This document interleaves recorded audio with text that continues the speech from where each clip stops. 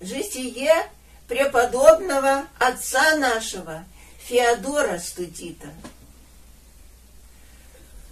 В Константинополе проживал некогда богатый и благородный человек по имени Фотин, женатый на одной благородной женщине по имени Феоктисты. Оба они были благочестивы и боялись Бога. От них и родился блаженный Феодор. Родители, просветив его святым крещением, воспитывали его в добрых правилах и отдали в книжное обучение. С воцарением нечестивого царя Константина Копронима стала распространяться иконоборческая ересь, и было воздвигнуто сильное гонение на православных. Вследствие сего Фотин, отказавшись от занимаемой им важной государственной должности и посоветовавшись со своей супругою, раздал все имение и, отрекшись от мира, посвятил себя вместе с Феоктистою иноческой жизни, в которой они ревностно подвязались до самой кончины. Блаженный же Феодор, обучившись эллинской премудрости, сделался выдающимся оратором и превосходным философом и припирался с злочестивыми еретиками о православной вере. Он настолько был сведущ в Божественном Писании и догматах, что еретики никогда не могли противостоять ему. По смерти злочестивого царя Константина Копронима на престол вступил сын его, Лев, также иконоборец, но он царствовал недолго и вскоре умер. После него на престол вступила супруга его Ирина вместе со своим сыном Константином. Нося имя, означающее мир, она и на самом деле водворила в церкви мир и прекратила иконоборческую смуту. Она собрала множество преподобных отцов и вместе со святейшим патриархом Тарасием созвала в Никее Седьмой Вселенский собор, на котором, отвергнув нечестивое учение еретиков, снова установила, как бы то было прежде, почитание божественных икон и поклонение им. Собравшихся на соборе отцов было более 300. В числе их присутствовал и преподобный Платон, который первоначально подвязался на горе Олимпе. Он был блаженному Феодору дядею по матери. В нем жил Дух Божий, и как человек, начитанный в Божественных Писаниях, и искусный оратор, он был полезен для всех. По окончании собора Платон захватил с собой блаженного Феодора, и с ним 2 его братьев, Иосифа и Ефимия, изъявивших желание принять иночество. Удалившись с ними, он пришел в одно уединенное место, называемое Сакудион. Местность эта была весьма прекрасна и благоприятна для ищущих безмолвия. Находясь на горе, закругленная и ровная, она была окружена различными высокими деревьями, имела вкусную проточную воду и единственный доступ по небольшой тропинке. Платону и его спутникам место это весьма понравилось, и они поселились там, и вскоре построили церковь во имя святого Иоанна Богослова. Платон устроил монастырь, блаженный же Феодор, будучи им же пострижен в чин инока, был более других умерщвлял плоть свою подвигами и постом. Получая смирению, он выбрал для себя самые тягчайшие и низшие труды и послушания. И многим казалось удивительным, что сын богатых и благородных родителей, воспитанный в неге и покое, подвергает себя столь суровым подвигам. Рубит дрова, носит воду, копает землю в винограднике, перетаскивает камни и усердно выполняет и иные подобные послушания.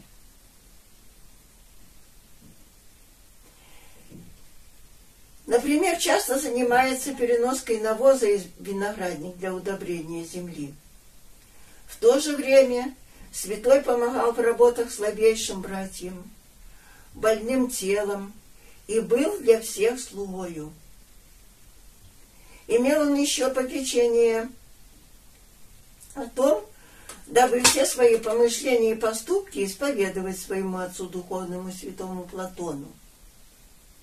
С любовью приходя к нему, Феодор исповедовался и усердно принимал от него наставления.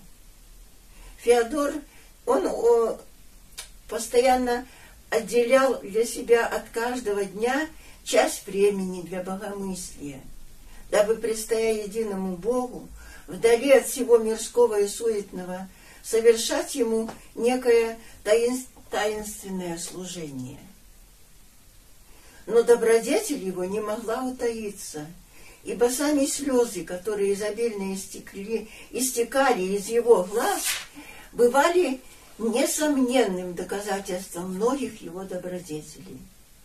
Воздержание святого было дивно и разумно.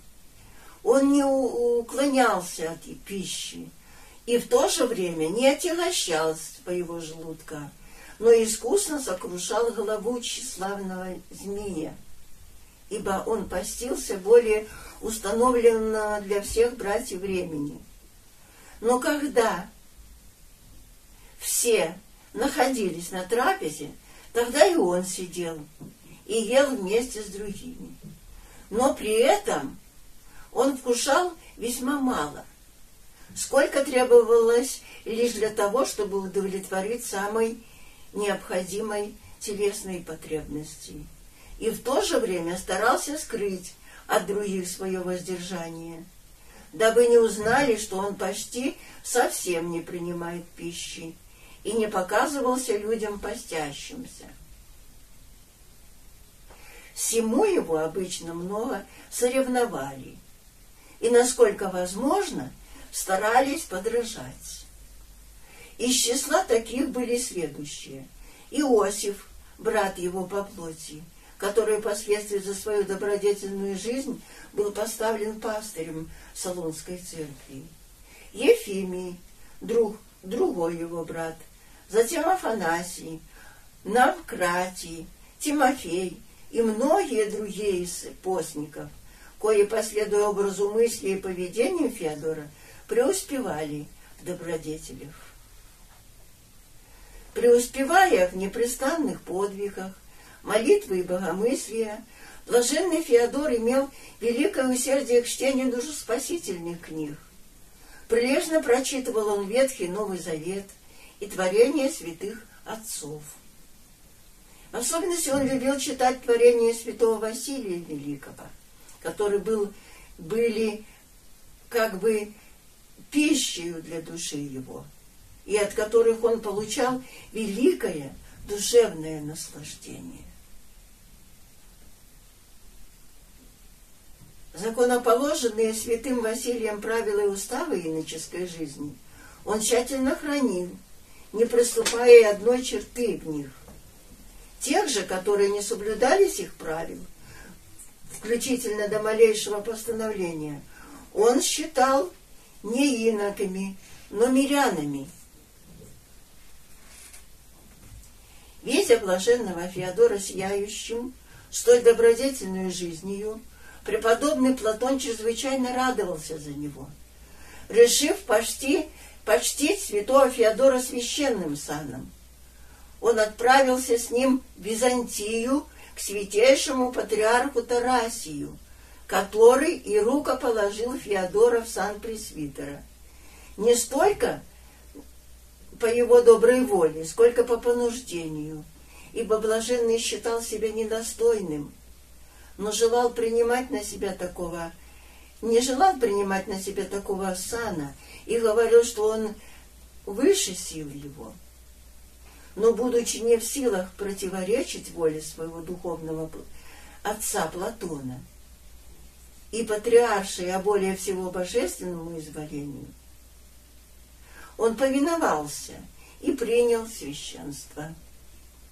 Вернувшись затем в монастырь, преподобный устремился к еще большим подвигам и трудам, которых невозможно и описать.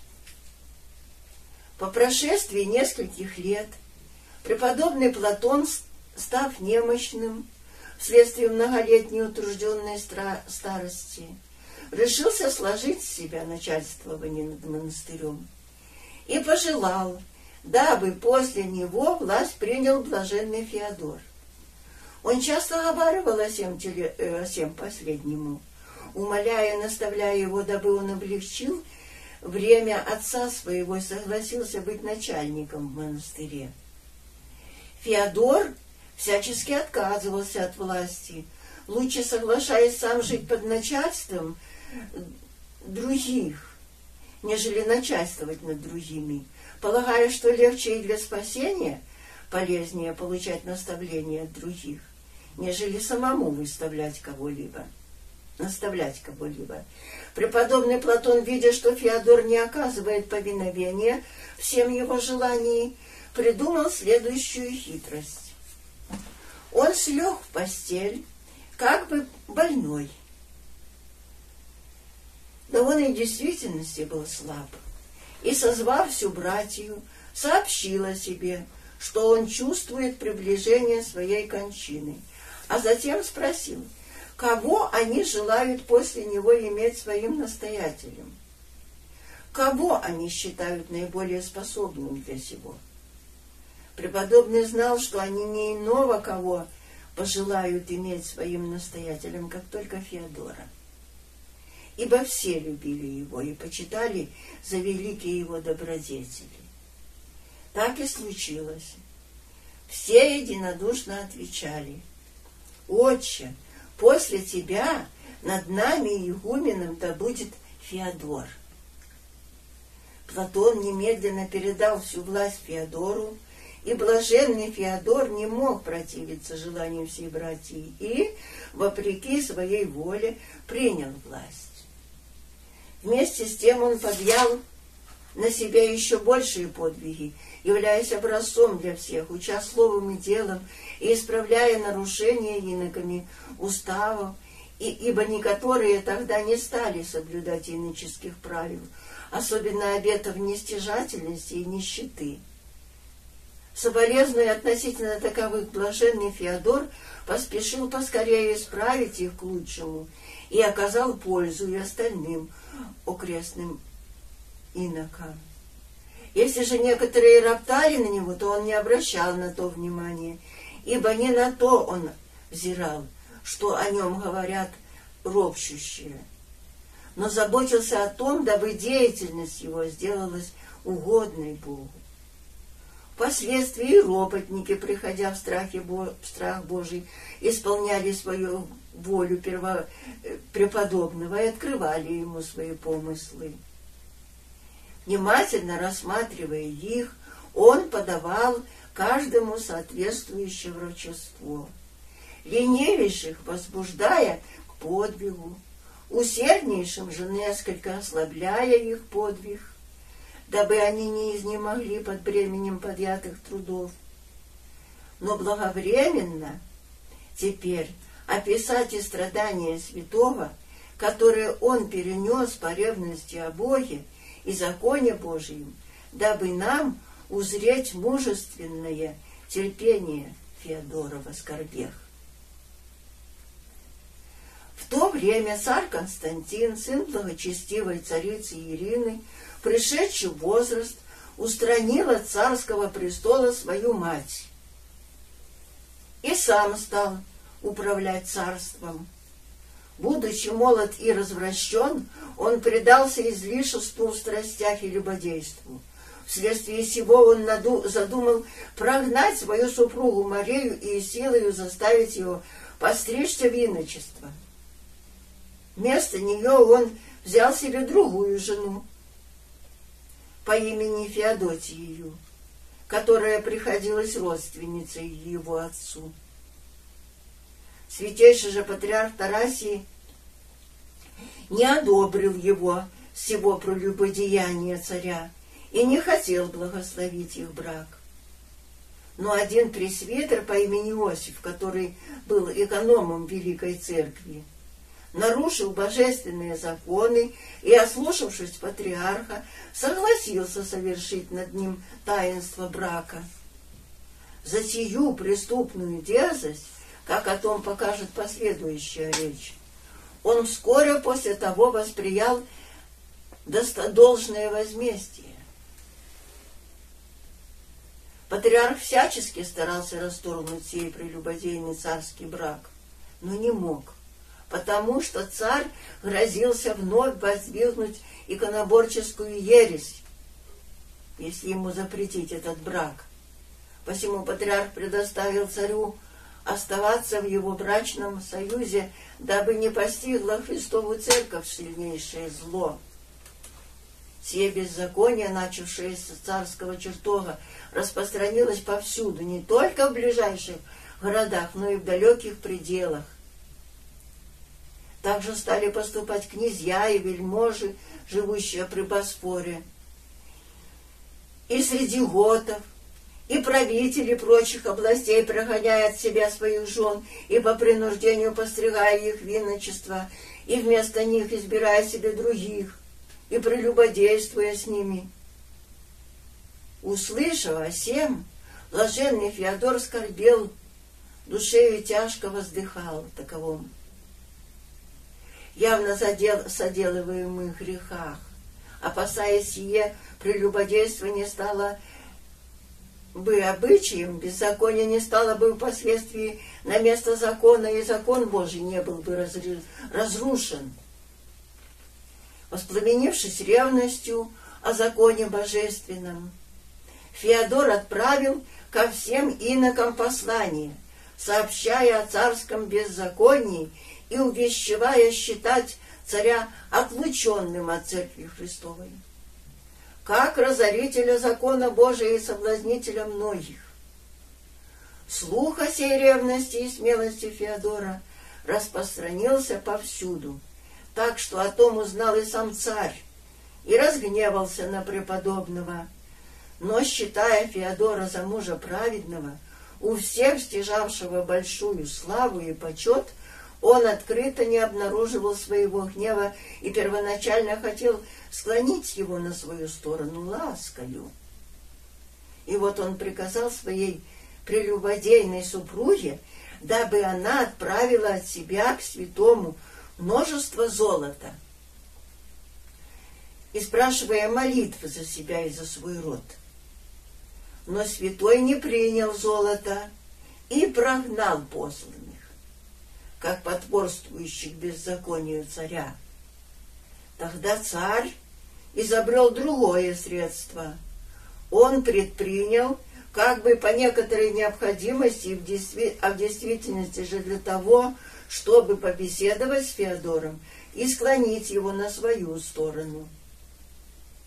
Путешествие же в ту местность, где жил преподобный, царь предполагал, что Феодор с братьями встретит его и воздаст подобающую ему честь. Когда царь проходил мимо монастыря того, ни преподобный, ни один из братьев его монастыря не вышел к нему навстречу. Но, запершись, они пребывали в молчании. Когда же царские слуги стали стучаться в ворота, никто не дал ответа. Тогда царь еще более разгневался и, вернувшись в свои палаты, послал немедленно в монастырь преподобного некоего сановника с воинами, приказывая подвергнуть святого и прочих единомышленных с ним иноков различным мучениям, с побоями выгнать из монастыря и отослать в заточение.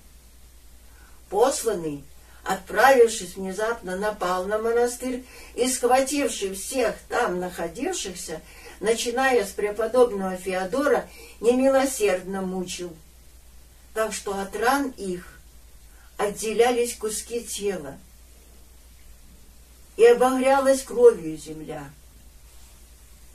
После сих мучений он отослал преподобного в Солунь на заточение, и с ним 11 начальствующих в монастыре отцов, которые, сострадая преподобному, доблестно претерпевали с ним узы и скорби, радуясь тому, что они подвергнуты мучениям и изгнаны правды ради.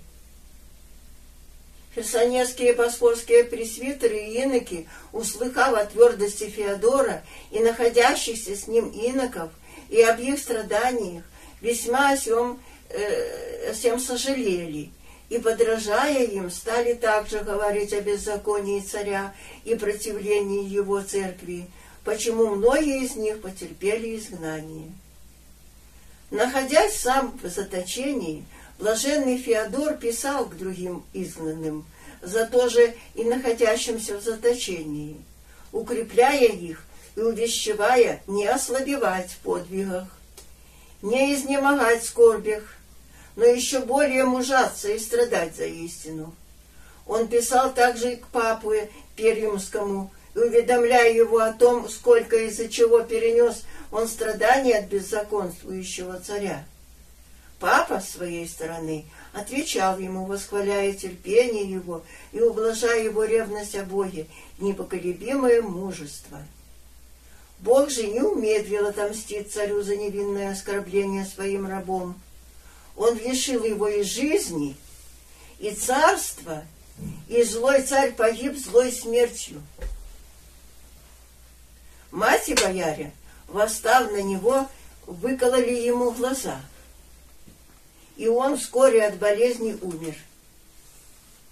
После его смерти, когда Ирина вновь вступила в византийский престол, всех возвратили из заточения, и блаженный Феодор был призван в Царьград из Солуни, и как Христовый исповедник был весьма почтен патриархом и царицею.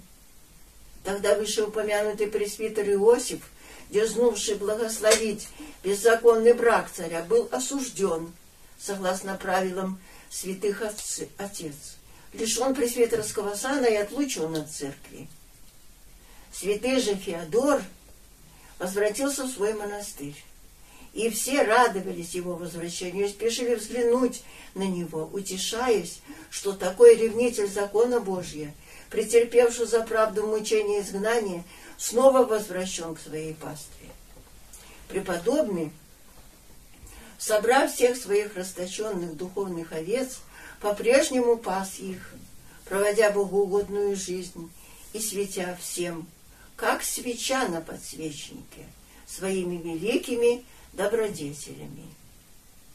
По прошествии нескольких веков за агарян, которые стали опустошать и захватывать в свои руки области Греции, страшась их, многие тогда бежали в укрепленные города. В это время и преподобный Феодор, не предавая себя и своих иноков на добродетельные страдания, но последуя сказанному «укрейтесь мало», «Илика, донде же мимо идет гнев Господень», покинул Сакудион и пришел с братью в Константинополь. Его приход приятен был для царицы и патриарха. Они обрадовались ему и упрашивали его принять управление студийским монастырем и устроить в нем наилучший порядок жизни. Здесь уместно вспомнить о происхождении сего монастыря. Некогда из Рима пришел в Константинополь один благородный и влиятельный человек, который был почтен саном патриция и проконсула. Он создал большую прекрасную церковь во имя святого Иоанна Предтечи и устроил при ней монастырь. Призвав из обители неусыпающих иноков, он упросил их жить в его монастыре и соблюдать весь свой устав. Имя тому человеку было Студий. От его имени и монастырь получил свое наименование и стал называться Студийским. В нем иноки жили до царствования императора Копронима, соблюдая устав неусыпающих. Но злочестивый Копроним, возмутив иконоборством, церковь Божию изгнал из Византии всех иноков, и Студийский монастырь опустел. После погибели сего злочестивого царя и по прекращении гонений иноки снова стали жить при Студийской церкви, но в небольших количествах. Своею братью в монастыре. В то время, когда преподобный пришел в Царьград со своей братьей, в монастыре оставалось только 12 иноков. По просьбе царицы Ирины и святейшего патриарха Тарасия преподобный Феодор принял в свое управление Студийский монастырь и стал в нем жить. Убедившись, что сие место удобно для пребывания иноков, он возобновил и расширил монастырь и собрал множество братьев. К нему приходили иноки других монастырей, желая жить у него и иметь его для себя наставником и учителем. Преподобный всех принимал по-отечески и нелицемерно всех любил. У него были равны всех он любил одинаково и одинаково имел обо всех попечение. Он знал, что образ иноческой жизни один и тот же, где бы кто в него не облегся, как одна и та же благодать крещения, где бы кто ее не сподобился. Но сообразно с добродетелями иноков им бывают и различные воздаяния. Ученики же сего преподобного отца весьма преуспевали в добродетелях. И так как слава о святой их жизни распространялась повсюду, то многие приходили к ним в монастырь, желая соревновать их подвигом. Число иноков быстро умножалось, так что достигло до 1000 человек братьев. Ввиду такого множества своих учеников и возможности одному досмотреть за всеми и распознать поступки, слова и помышления каждого, преподобный, как второй Моисей, назначил начальников из тех иноков, которых он считал за разумнейших, опытнейших и наиболее подвязающихся в добродетелях. Каждому из них он дал соответствующее наименование. Одному эконома, другому экклесиарха, третьему надзирателя за благочинием церковным и так далее. Святой составил также и правила касательно того, как каждый из них должен исполнять порученное ему послушание, начиная с первых и кончая последними. За проступки же он установил эпитемии. Для одних известное число поклонов, для других усиленный пост, и за каждый проступок соответствующее наказание. Если бы кто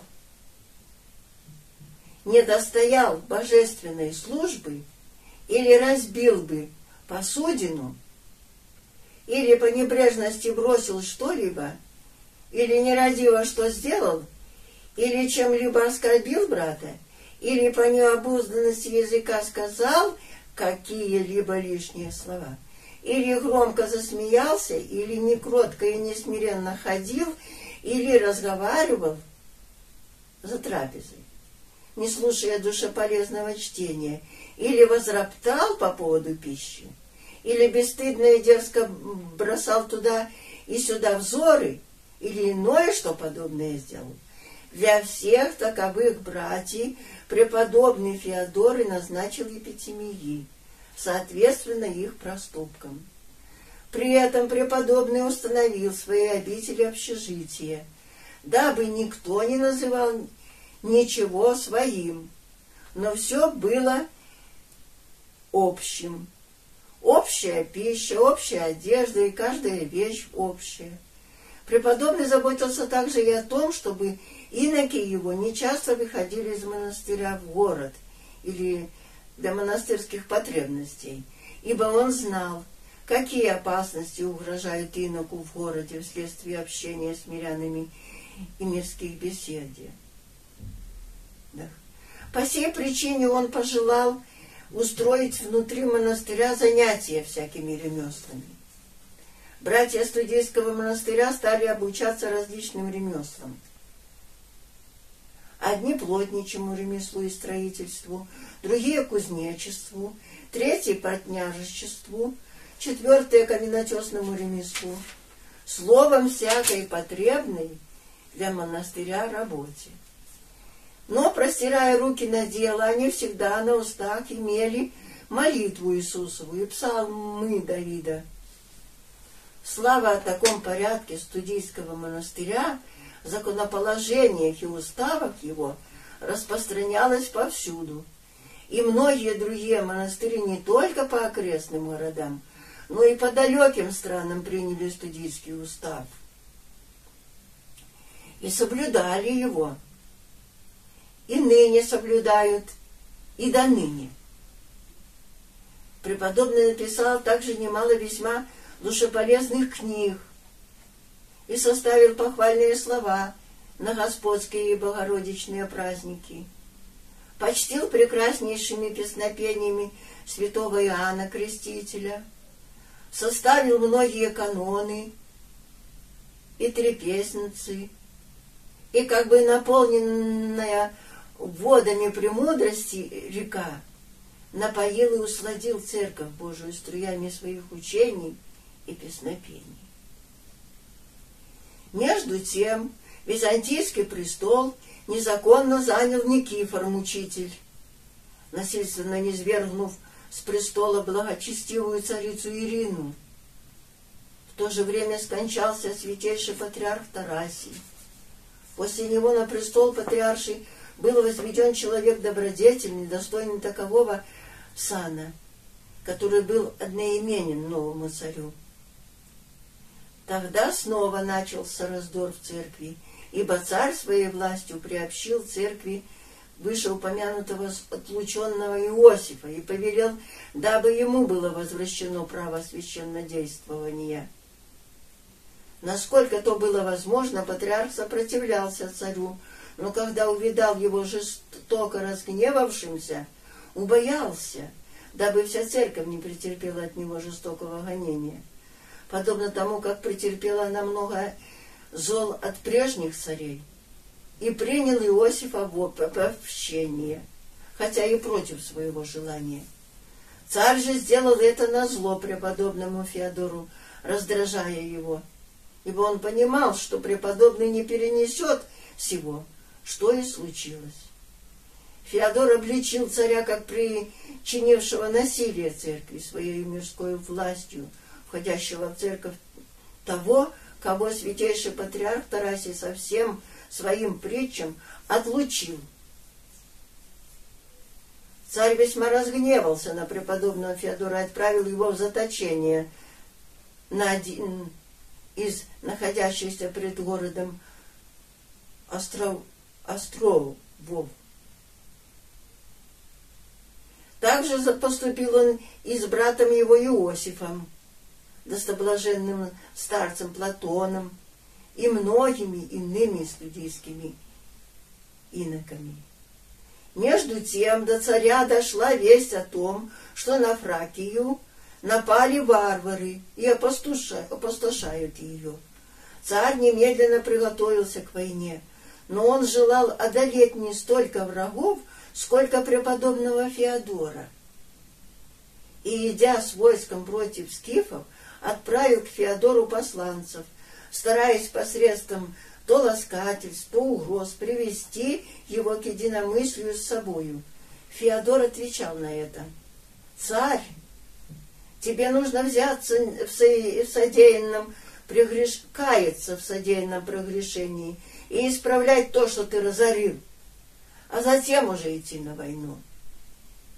Но так как ты сего не сделал, то всевидящее око ныне через меня, недостойного, так тебе предвещает: знай, что ты не вернешься с пути, в который ты направляешься.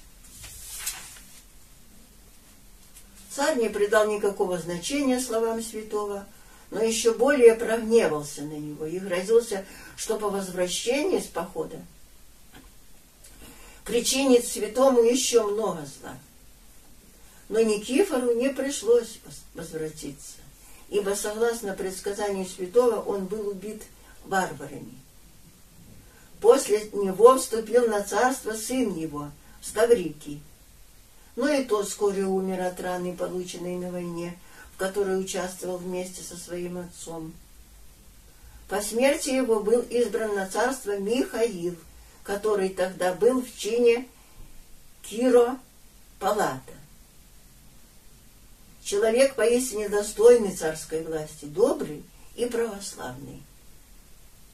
Приняв власть, он снова возвратил из заточения преподобного Феодора и бывших с ним его единомышленников, почтил их подобающую честью и прекратил церковный раздор. Иосиф же снова, как негодный член, был отлучен от церкви. Вскоре после этого святой и достохвальный Платон отошел ко Господу. Патриарх, услыхав о его представлении, со всем клиром своим пришел в Студийский монастырь и облобызал святые его мощи, предал их честному погребению. Преподобный же Феодор после представления своего духовного отца Платона только 2 года прожил со своей братьей в покое. По истечении сего времени снова на него и на всю Христову церковь обрушилась лютая буря от нечестивого льва армянина, который первоначально служил воеводой у благочестивого царя Михаила. Будучи послан на восток против варваров, он собрал там большое войско и, возгордев, восстал на своего благодетеля, царя Михаила.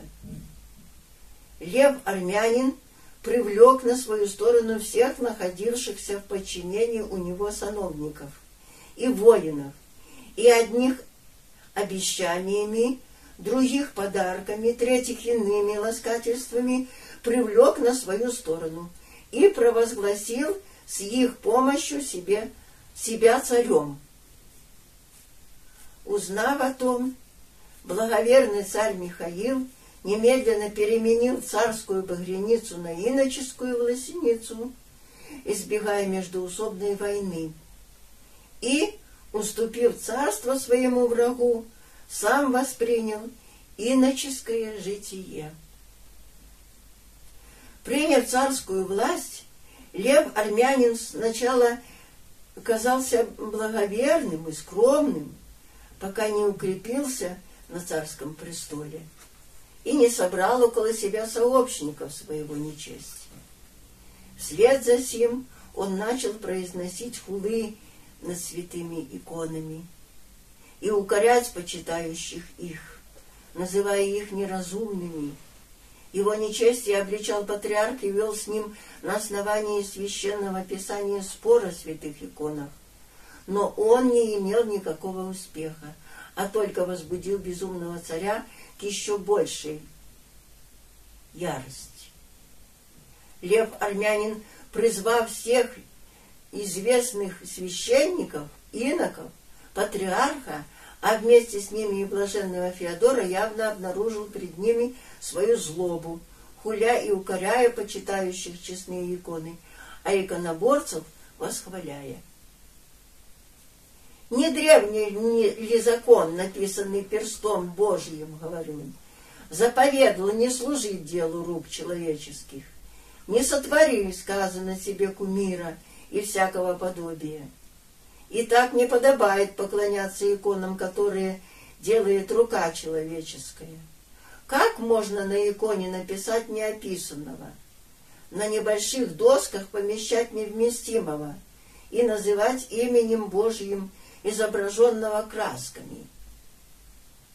Святые отцы всячески оспаривали пустые речи императора-иконоборца, отвергая его хульные слова и говоря: если закон данный через Моисея, мы всецело станем удерживать, то напрасно будет христианская вера наша, напрасна и апостольская проповедь, напрасными останутся и все божественные предания святых отцов, и будет отвергнуто, что и вымолвить страшно самое воплощение Владыки, через которое мы познали его человеческий образ и приняли иконопечатание, в иконах почитая того, чье на них изображение. Когда святые так говорили, преподобный Феодор, прекрасно знавший все Писание Ветхого и Нового Завета, дерзновенно спросил царя: «С чего, царь, ты задумал обесчестить образ Христов? Вносить в Святую Церковь такое еретическое мудрование и раздирать ее одежду, сотканную из высшей благодати и апостольского отеческого учения? Ты мудрствуешь на основании Ветхого Завета, но ему ведь положила конец новая благодать, пришедшая через Иисуса Христа. Если нужно хранить Ветхий Завет, которого ты держишься, то нужно и обрезываться, и исполнять субботы, и все прочее, написанное в нем. Разве ты, царь, не мог того уразуметь, что закон дан был на время и для одного только народа, вышедшего из Египта? Но с появлением благодати тень прекратилась, да и самый тот закон не везде соблюдает то, что повелевает. Так он повелел не творить подобие и не служить делу рук человеческих, а изображение херувимом над кивотом поставил. Разве те херувимы не были делом рук человеческих? Но тем не менее Господь, изобразивший на убрусе, над всеми почитались. Но когда явилась новая благодать, сам Господь, изобразивший на убрусе лицо свое, передал его Авгарю, который, прикоснувшись к нему, получил исцеление от долговременной своей болезни. После сего святой Лука, апостол Господень и евангелист, своими руками изобразил лик Матери Божьей и оставил ее изображение для последующих поколений. Потом много дивных чудес совершилось от появившегося в Финикии нерукотворенного образа Спасителя, и являемые иными святыми иконами чудотворения не светлее ли солнца показывают, что им приличествует воздавать должное почитание. Но царь, не внимая речам преподобного, сказал: «Я не желаю изображать красками невидимое и непостижимое божество». Феодор отвечал: «Царь, ведь и мы не описываем божество, но исповедуем и веруем, что оно неописуемо. Икона Писанием же мы изображаем восприятую от нас плоть Сына Божия, ей мы и поклоняемся, и почитаем». Когда преподобный отец говорил сие и многое другое на основании Божественного Писания и отеческих преданий и изобличал царское заблуждение, царь, исполнившись ярости, с гневом сказал преподобному: «Я знаю, что ты всегда говоришь необдуманно, и что ты человек сварливый, гордец и сопротивник для всех. Вот и теперь ты пришел злословить и хулить меня, беседуя со мною не как с царем, но как с одним из простолюдинов. За сие ты заслуживаешь многих мучений. Но до времени я буду щадить тебя, пока не обнаружится очевидное, что наше мудрование справедливо, И если ты не покоришься после того, то получишь за свое безумие и сопротивление достойное наказание. С сего времени преподобные отцы ничего не пожелали говорить царю, рассуждая сами с собою. Что мы будем говорить столь развращенной и не желающей исцелиться душе? Блаженный же Феодор, восприявший меч духовный, так отвечал царю: «Царь, пойми и уразумей, что не твое дело рассматривать и исследовать церковные постановления.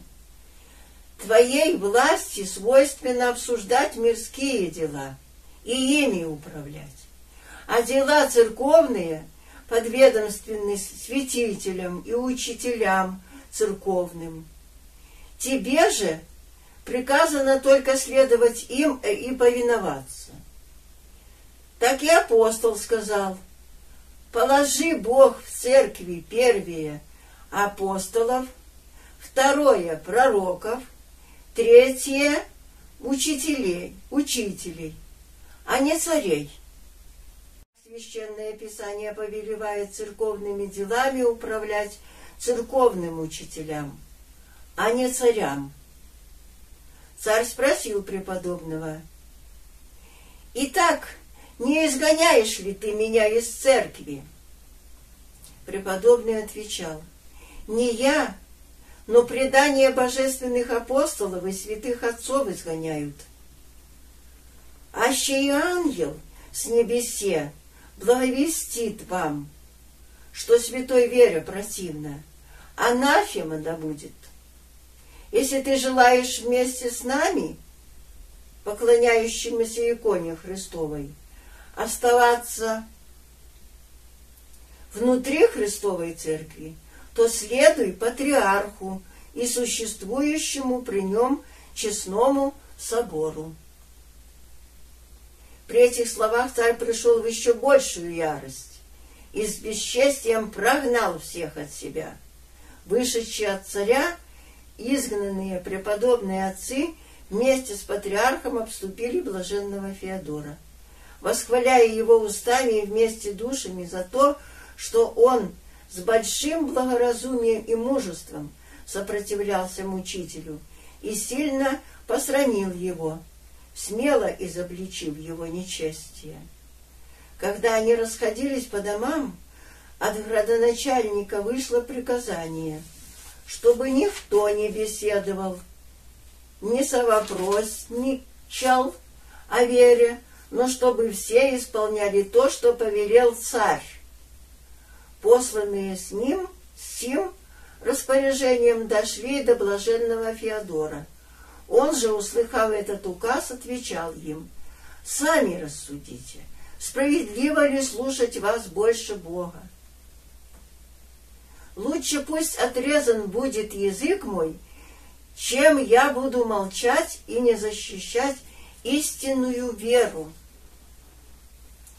И преподобный поучал всех непоколебимо содержать святую веру, одних призывая к себе, к другим сам приходя, к третьим посылая письма, и так подкреплял изнемогающих духом. Часто он приходил к патриарху, являясь для него добрым советником, и утешал его, так как видел его скорбящим и болезнующим душою. «Отче, не скорби, — говорил он ему, — веруй, что Господь не оставит нас. Он не попустит испытания выше нашей силы и не даст злу возобладать нами. Если враг и воздвиг гонение на церковь, то в непродолжительном времени скоро повратится на его же голову. Ты знаешь слово Господне.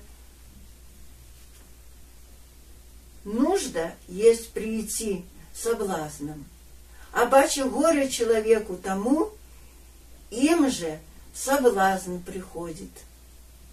Сколько ересей со времен святых апостолов и до настоящих дней воздвигали развращенные умом люди на церковь. Сколь много страданий потерпели от них бывшие раньше нас святые отцы, но церковь оставалась непреоборимою. пострадавшие светло прославлены и увенчаны, а еретики восприяли по делам своим.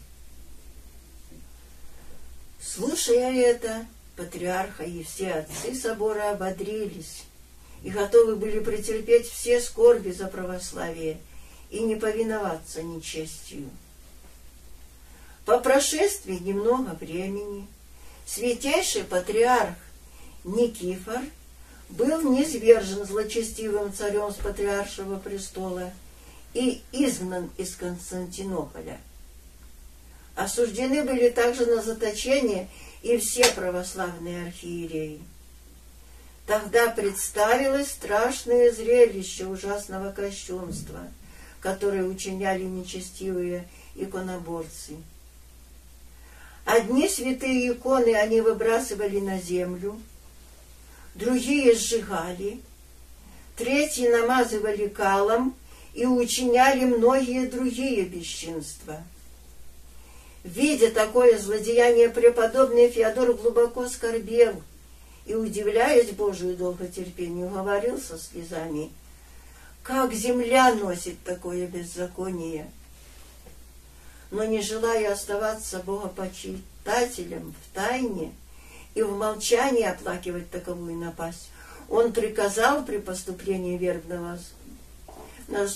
верного воскресения братьи своей взять в руки святые иконы и ходить кругом монастыря, высоко неся иконы над собою и велигласно воспевая: «Пречистому Твоему образу поклоняемся, благий». И другие победные песни в честь Христа. Узнав о сем, царь снова послал к святому, запрещая ему такие действия и угрожая, что в противном случае ему предлежит жад заточения, раны и смерть. Святой же не только не переставал утверждать верующих в иконопочитании, но еще более укреплялся в своем мужестве, открыто наставляя всех держаться православной веры и воздавать должную честь святым иконам. Тогда царь, убедившись, что невозможно ни ласкательством, ни угрозами остановить мужество и ревность преподобного Феодора, осудил его на заточение. Преподобный же, позвав к себе всех своих учеников и преподав им душеполезное поучение, сказал: «Братья, пусть каждый из вас ныне спасает свою душу по своему усмотрению, так как ныне время лютое». Затем, скорбя и плача, он покинул рыдающую по нем братью и, севший на корабль, был увезен в Аполлонию и заключен в темнице в крепости, называемой Метопа. Но и там он поучал всех благоверию, с одним устно беседуя, с другим посылая письма. Письма его дошли до самого царя.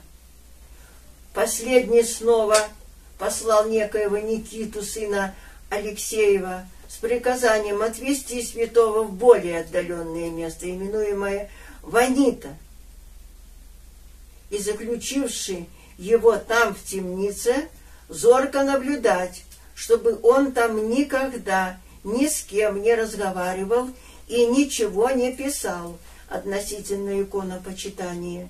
Никита, пришедший к преподобному, сообщил ему о царской воле.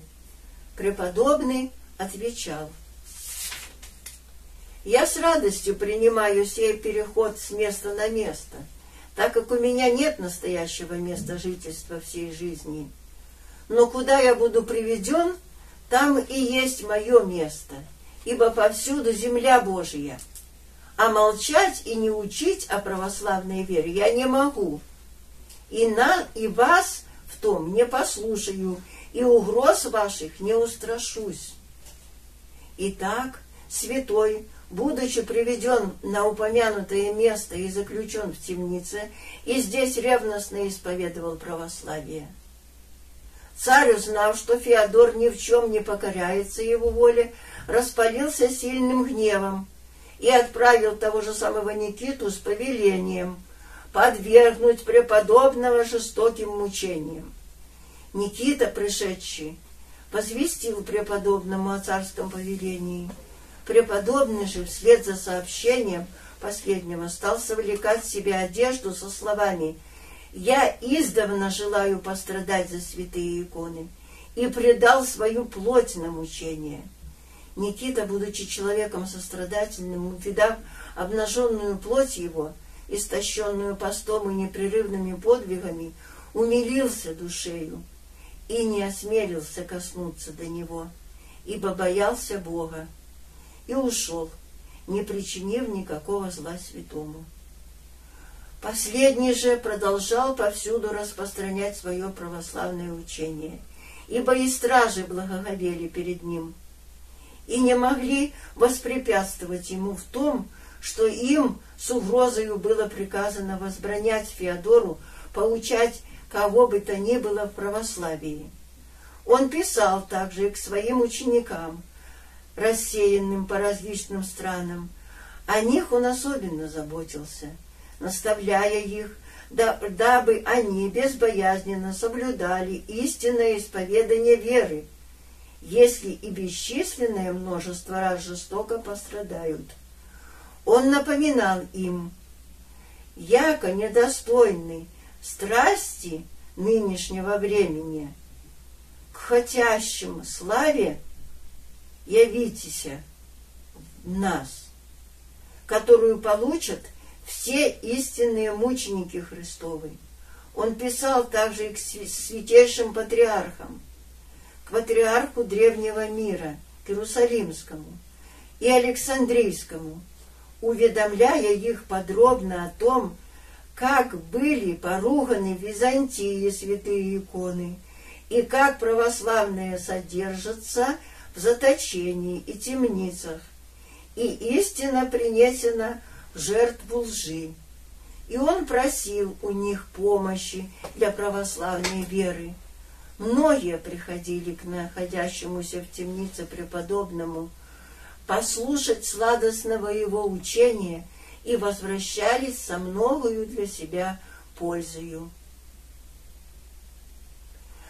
Однажды случилось, что святого посетил некий клирик Осийской церкви, проходивший мимо.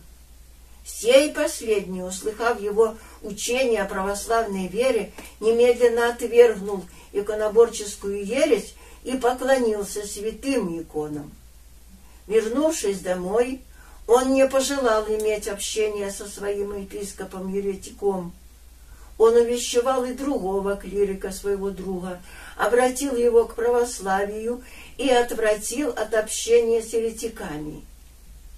Епископ, узнав, что Феодор является виновником означенной перемены из его клириков, сообщил о сем в письме царю, жалуясь на Феодора. Царь же снова повелел осийскому полководцу подвергнуть Феодора жесточайшим побоям. Воевода отправил одного из своих подчиненных с приказанием дать Феодору 50 ударов. Когда же сей последний, пришедший к Феодору, сообщил блаженному о причине своего прихода, то Феодор снял пояс и одежду, добровольно подставляя свои плечи для ударов и говоря: «Для меня вожделенно было б с сими ранами совлечься из самого тела, дабы скорее отойти обнаженной душою ко Господу». Он же, устыдившись святого, поклонился ему, прося прощения, и ушел. Потом пришел иной посол от царя по имени Анастасий, весьма жестокий и немилостивый. Избив святого своими руками и нанесший ему до 100 ударов, он заключил его в темницу. Также он поступил и с его учеником по имени Николаем, который всегда следовал за своим наставником и был участником его страданий. Избивший Николая, Анастасий запер и его вместе с Феодором, причем отдал приказание стражам, дабы они строго содержали их в суровых лишениях, и удалился. Нельзя не передать словами того, какую скорбь претерпел преподобный в всем темном затворе. Его плоть, истощенная от поста и иноческих подвигов, стала гнить и издавать смрад.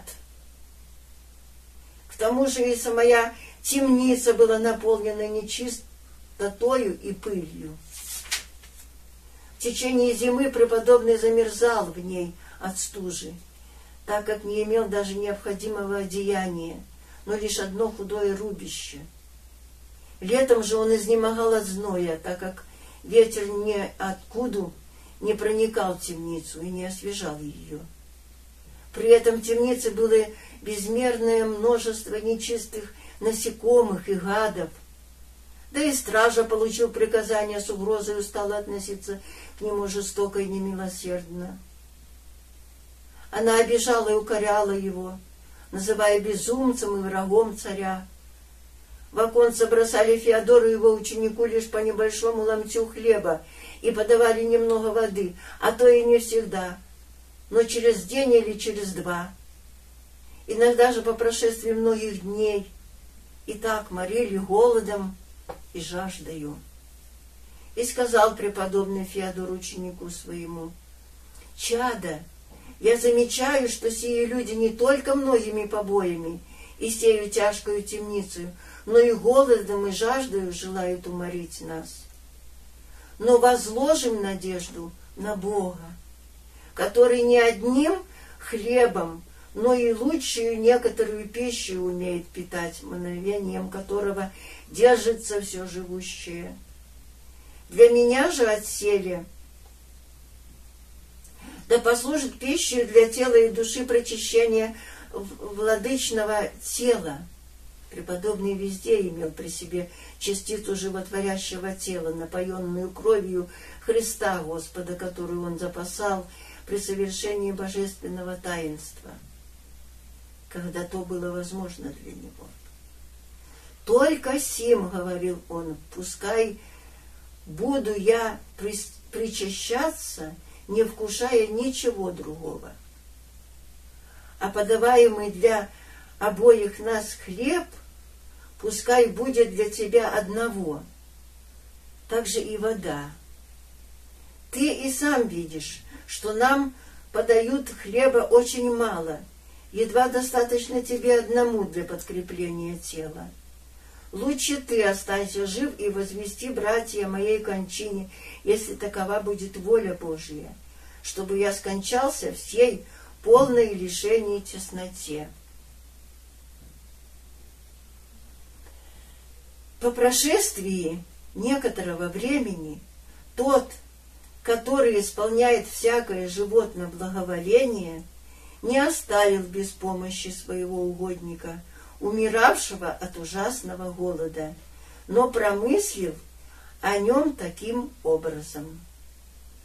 Некий царский вельможа, проходя мимо того затвора, разузнал все относительно святого, какое он терпит притеснение и голод.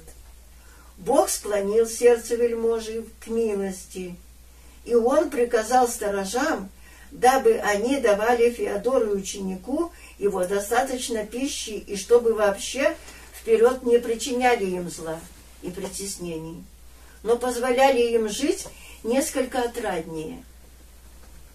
Таким образом, несколько освободившись, по благоволению Божию, от многих вышеупомянутых скорбей, они окрепли телом.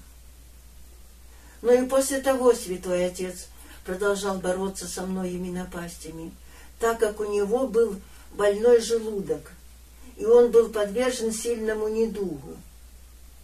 Так святые угодники Христовы прожили в темнице более 3 лет, принимая от сторожей плохой хлеб, да и то с укором и ругательствами. Все же сие они претерпели ради православия с радостью. Не успели еще оправиться они от скорбей и болезней, как ему суждено было подвергнуться новым скорбям, еще более тяжким. неизвестно откуда в руки царя попала некая грамота блаженного Феодора, в которой изложено было обличение нечестия царя и наставление верующих в благочестии и православии.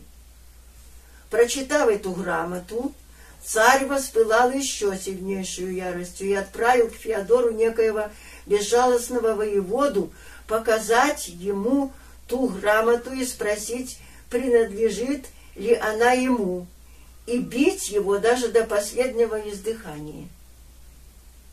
Воевода, пришедший, показал грамоту блаженному, а последний действительно удостоверил, что сия грамота его, а не кого-либо другого. Тогда воевода немедленно приказал бить прежде всего ученика его Николая, распостерший его нагим по земле, так как он от лица Феодора писал сие письмо. Потом раздевший преподобного Феодора беспощадно бил его, изранил все его тело и едва не сокрушил и самых костей. Оставив его еле живым, воевода снова пришел к ученику его Николаю, то убеждая его ласкательствами, то угрожая, дабы он отказался поклоняться святым иконам. И так как тот оставался верным православию, снова стал бить его больше прежнего и оставил его на ночь в холоде нагим, дабы он вдвойне подвергался мучениям, ибо тогда был февраль месяц. Преподобный же Феодор от жестоких побоев впал в болезнь, с трудом переносимую, и лежал как мертвец, едва имея возможность дышать, не принимая ни пищи, ни питья. Николай, заметив своего наставника столь обессилевшим, забыл о себе, хотя и сам от ран переносил ужаснейшие страдания, и заботился о выздоровлении Феодора. Выпросив темничного напитка ячменного, он смачивал им пересохший язык преподобного и, подавая немного питья, оживлял его.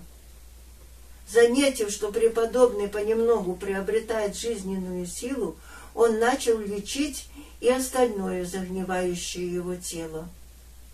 Многие части тела его, посинелые, согнившие и висевшие совершенно негодными, он отрезал небольшим ножом и выбрасывал, дабы успешнее залечивалась оставшаяся плоть.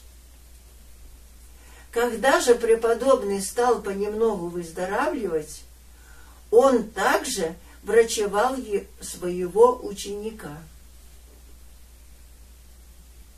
Между тем, как святые в течение 90 дней так страдали и еще не оправились вполне от ран, от царя явился другой суровый бесчеловечный посланник, которому повелено было отвести Феодора и ученика его Николая в Смирну. Сей посол был сребролюбив, и, подумав, что Феодор с приходящим к нему для поучения брал золото, приказал вследствие сего обыскать в темнице все скважины, разломать стены и вынести землю в надежде найти золото. Но не нашедший ничего, он с особенной жестокостью стал приводить в исполнение повеления царя. Изведя преподобного и ученика его из темницы, он передал их воинам, и они таким образом поведены были в Смирну.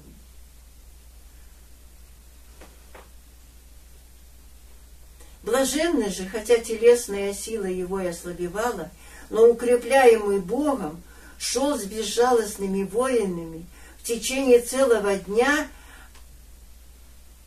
Они без отдыха его вели, а на ночь привязывали за ноги к дереву. Таким образом, он с трудом едва дошел до Смирны, где был отдан мужу злобному и поборнику нечестия. Последний запер Феодора в низкой и темной хижине. С ним заперли и ученика его Николая, и таким образом блаженные рабы Христовы страдали вместе. Вскоре от царя снова пришел вышеупомянутый безжалостный Анастасий, и вновь, нанеся преподобному 100 ударов, удалился. Преподобный же все сие претерпевал с благодарением. В то время в Смирской области воеводою был царский племянник и единомышленник, который впал в жестокий неисцелимый недуг и находился при последнем издыхании. Один из его слуг, державшийся православного учения, пришел к болящему и сказал ему, что преподобный Феодор имеет от Бога благодать исцелять всякие болезни. Тот немедленно отправил к преподобному своих слуг с просьбою помолиться о нем Богу и освободить его от приблизившейся уже смерти. Преподобный отвечал посланным: «Скажите пославшему вас, Феодор говорит так, памятуй, что ты будешь отвечать пред Богом в день твоей смерти за свою нечестивую жизнь и за то зло, которое ты причинил православным. Ко многим иным твоим беззакониям ты присоединил еще и то, что подвергнут моих иноков неисчислимым бедствием и в мучениях убил великого добродетеля Фадея. И вот ныне радуется со святыми он. Тебя же кто спасет от вечных мучений? По крайней мере, при кончине покайся о своих злодеяниях». Посланные, возвратившись, передали все слова Феодора болящему воеводе. Последний весьма испугался, размышляя о содеянных им злодеяниях, и снова отправил к преподобному послов, и спрашивая прощения, и давая обещание принять православную веру, если он восставит его своими молитвами от одра болезни. Преподобный отправил к воеводе икону Пречистой Божией Матери, приказывая ему в течение всей его жизни сохранять ее при себе с благоговением. Воевода, приняв ту святую икону, получил облегчение в болезнях и стал выздоравливать. Но вскоре, под влиянием смирнского епископа, бывшего еретиком, он обратился к прежнему своему зловерию. Получив от последнего елей, как бы благословение себе, он помазался им в надежде на полное выздоровление, но после этого к нему снова возвратился прежний недуг. Узнав о сем, преподобный предсказал лютую смерть грешнику, что и сбылось, ибо он вскоре погиб мучительной смертью. Преподобный же Феодор, страдая в затворе, претерпевал заключение в Смирне в течение 1,5 лет.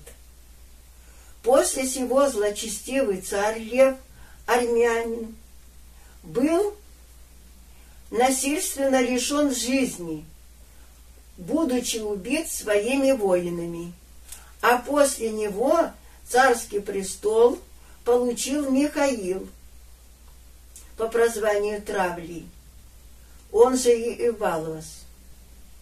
Сей император, хотя и был нечестив, тем не менее не подвергал гонению православных, но предоставил каждому веровать так, как кто желает. Посему при нем все отцы и исповедники православия были освобождены от заключения, выпущены из темницы и возвращены из изгнания. Тогда и преподобный Феодор получил облегчение в своих страданиях, и пришли к нему некоторые из прежних его учеников, между которыми находился с юных лет еще преуспевший в добродетельных Дорофей, затем Виссарион, Иаков, Домитиан, Тимофей и многие другие, отличавшиеся благочестивой жизнью и горячей, неизменной любовью к отцу своему духовному Феодору. От царя в Смирну пришло приказание, дабы и Феодор, как и остальные, был отпущен в свою обитель. Когда блаженный возвращался из заточения, православные повсюду встречали его с радостью, предупреждая друг друга и стараясь принять его в свой дом, дабы сподобиться его молитву и благословения и насладиться сладостными его поучениями. Вся церковь радовалась возвращению Феодора, и все ублажали его, как человека, столь много пострадавшего за святые иконы и своим учением утвердившего всех в православии. На возвратном пути преподобный прибыл в Халкидон, чтобы повидаться с блаженным иноком Феоктистом, который некогда почтен был саном магистрианским, и, утешившись с ним духовной беседою, отправился посетить своего сострадальца, святейшего патриарха Никифора, сосланного в заточение злочестивым царем Львом Армянином. Насладившись духовной беседою с ним, преподобный удалился в Кентиевы места и многих обрадовал своим присутствием, преподав душеспасительное наставление. Вторично, возвратившись оттуда к патриарху, он с ним и с прочими епископами отправился к царю и увещевал его принять православие. Но тот, будучи неразумным и ненаученным Слову Божию, не внимал речам святых отцов и только сказал им следующее: «Я вам не возбраню делать, что вы желаете, только не позволю ставить икон в царствующем граде. Но в ином месте пускай ставят их для себя, кто где хочет. Я же не желаю поклоняться иконам». Когда он сие в безумии изрек, преподобные отцы удалились из Византии. Преподобный Феодор со своими учениками поселился в местах Крескентиевых. Спустя немного времени, во время войны, возбужденный неким Фомою, пожелавшим присвоить себе царскую власть, у святого явилась необходимость вновь с братьями явиться в Константинополе. По окончании войны святой, не желая жить среди народа, зараженного иконоборческой ересью, снова удалился оттуда. Выйдя из Константинополя, он не пошел в Крескентиевы места, но поселился в Акритовом Херсонесе, где находилась церковь во имя святого Трифона, и здесь вместе со своими учениками проводил в благочестивых подвигах богоугодную иноческую жизнь. Немного проживши в таком житии со своими возлюбленными друзьями, преподобный приблизился к блаженной кончине своей, имея 67 лет от роду. Пред кончиною в ноябре месяце он подвергся жестокому недугу и ужасно страдал желудком. Известие о том, что блаженный Феодор болен и приближается к смерти, распространилось повсюду. Тогда к нему стало стекаться множество благочестивых христиан, приходивших и из царствующего града, и из различных окрестных селений, дабы или послушать преподобного за беседой и насладиться последними его словами, или хотя бы взглянуть на него, отходящего к Богу. Считали за великую пользу даже только то, что к нему приблизится. Ибо сей дивный муж был сладостен словом, премудр разумом и украшен всеми добродетелями. Когда блаженный лежал в постели и весьма изнемогал от предсмертной болезни, он, тем не менее, насколько было возможно, вел с учениками душеполезные беседы. Но из речей его можно было расслышать лишь немногое, потому что язык пересыхал у него от болезненного жара. Поэтому один из скорописцев, сидя вблизи и слушая, записывал его слова, дабы все, кто пожелал бы узнать их, могли бы прочесть для своей пользы душевной наставление блаженного. Во время беседы преподобному стало легче, так что он даже встал на ноги и начал ходить. В воскресный день, придя в церковь, он совершил божественную литургию, сказал братьям поучение и вкусил вместе с нею от трапезы. Равно также и утром, 6 ноября по старому стилю, в день памяти святого отца нашего Павла, исповедника, он совершил в церкви божественную литургию, сказал братьям поучение и был в тот же день на вечерне. Затем, войдя в келью, он лег на постель и снова сильно заболел. Он болел в продолжении 4 дней, а на 5-й наступил конец его болезни, а безболезненной жизни — начало. Когда преподобный приближался к представлению, к нему собралось множество братьев, и они плакали о нем, как о своем отце и учителе. Взглянув на них, он немного прослезился и сказал: «Отцы и братья, вот приспел конец моей жизни.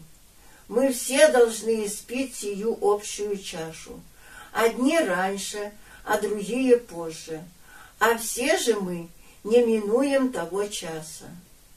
И вот я ухожу путем, коим отошли наши отцы, туда, где жизнь вечная, а наипаче, где Господь и Бог, которого возлюбила душа моя. Его я от всего сердца возжелал. Его я назвался рабом, хотя не исполнил своего ему служения. Вы же, братья мои и любимые чада, оставайтесь верны словам своим, которые я предал вам, содержа правую веру и благочестивую жизнь. Вы знаете, что я не переставал возвещать вам Слово Божие, и наедине, и в собрании всех.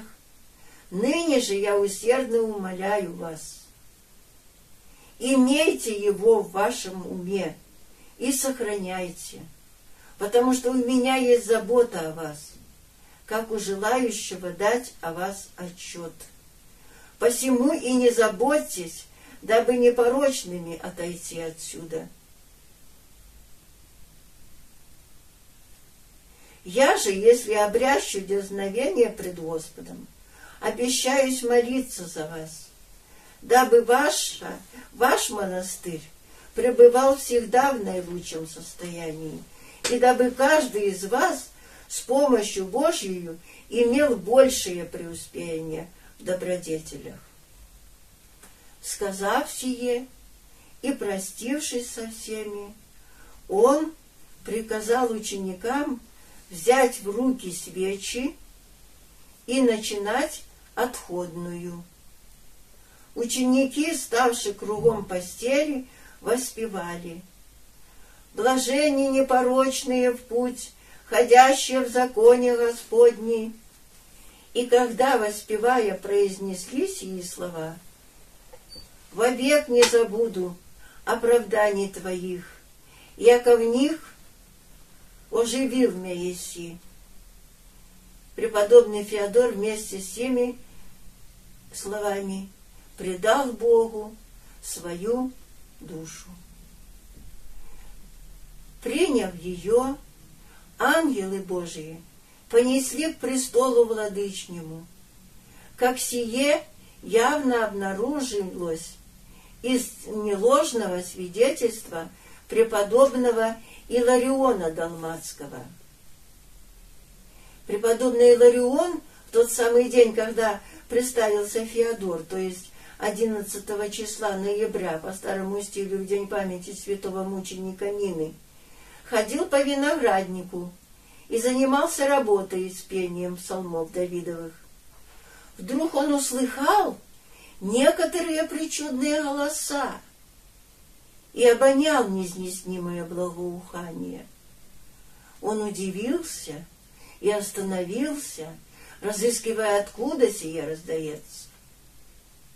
Взглянув вверх, он увидел бесчисленное множество чинов ангельских, все в белых ризах, сияющих светлыми лицами и идущих с неба с песнопениями навстречу некоему достопочтенному лицу. Увидав сие, блаженный Иларион в сильном ужасе упал на землю и услышал кого-то, говорившего к нему: «Вот душа Феодора, игумена Студийского монастыря, много пострадавшего за святые иконы и до конца остававшегося твердым в скорбях. Ныне же душа усопшего, торжествуя, восходит горе, слетаемая небесными силами». Сие видение блаженный Иларион сообщил и прочим добродетельным отцам. Они записали день и час бывшего видения и спустя несколько времени узнали, что в то именно время представился достохвальный Феодор Студийский и перешел от земли на небо. Преподобный отец наш Феодор и при своей жизни, и при смерти совершил много чудес. А некоторых из них передадим здесь ради пользы душевной. Некий странноприимец Леон приютил в своем доме для отдыха преподобного Феодора в то время, когда последний возвращался из заточения. Впоследствии сей Леон нашел для своего сына невесту. И вот, когда уже готовилось бракосочетание, невеста внезапно впала в тяжкий недуг и лежала, охваченная сильным жаром, так что все отчаивались за ее жизнь. Леон же послал к преподобному, сообщая о случившемся и умоляя, дабы он помог им своими молитвами. Благословив елей, преподобный отправил его к Леону, повелевая помазать сим елеем больную. Когда сие было сделано, невеста немедленно стала здоровою, как бы никогда ранее и не болела. Тот же самый Леон, отправляясь некогда по нужде один в отдаленное селение, встретил на дороге рысь, которая, заметив его, кинулась в намерении его растерзать. Громко призвал Леон имя преподобного отца Феодора, и вот зверь, услыхав имя святого, остановился и наклонился к земле, свернул с дороги и пустился бежать. Леон же, нетронутый зверем, продолжал свой путь. Некая женщина, страдающая нечистым духом, приведена была к преподобному. Нечистый дух настолько мучил ее, что она, сама не чувствуя боли, грызла и ела свою плоть. Видя таковое ее страдание, преподобный жалился над ней, сотворил своей рукою крестное знамение на ее голове и прочел над нею запретительную молитву. И немедленно нечистый дух вышел из нее, и, изгнанный молитвою преподобного, быстро исчез. Другая женщина из знатного рода рассказала после представления преподобного Феодора блаженному игумену Сафронию следующее. «Случился, — рассказывала она, — некогда пожар в моем доме. Огонь, охватив его со всех сторон, сжигал шумом все, что было в нем. И мы не могли ни водой, ни иными какими-либо способами подавить силу пламени. И недоумевали, что же делать. Тогда я вспомнила находившемуся у меня письме преподобного Феодора, которое немного раньше пред сим он писал ко мне. У меня явилась мысль бросить его в огонь. Не устыдится ли он сколько-нибудь писания, начертанного рукою святого Феодора, и не укротит ли оно хотя немного пламень? Поступив так, как помыслила, я бросила сию грамоту в пламени и сказала: «Святой Феодор, помоги мне, рабе твоей, в беде находящейся».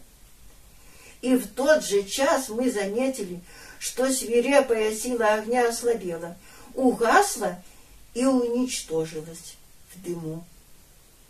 Столь большую силу имела в себе призывание имени сего угодника Божия. Вышеупомянутый Сафроний повествует о другом подобном же событии. «Шли мы, — говорил он, — с блаженным Николаем, учеником и сострадальцем великого Феодора, Павфлагинию. Во время пути, с наступлением вечера, мы опочили на некоем поле, на котором лежало много скошенного сена.